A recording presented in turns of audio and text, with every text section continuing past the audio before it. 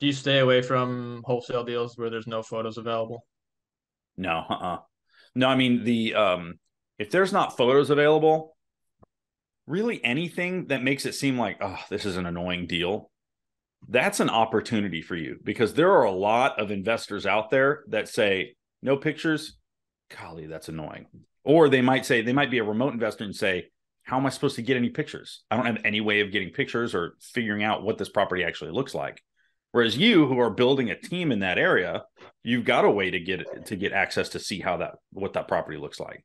Now, it makes it easier. I think it's smart for the wholesaler to include pictures and videos, but just because they don't exist doesn't mean that you shouldn't go ahead and try for it. Because who knows? It could be somebody who's just a rookie and they have a grandparent or a cousin's friend that they need to sell the house, and he's like, "Oh, I'll do it for you," and it's worth $200,000. They got it under contract at 60, and they're selling it for 90. Right at that point, it might be worth you going over and or having one of your people go over and give you a full interior and exterior walk around video.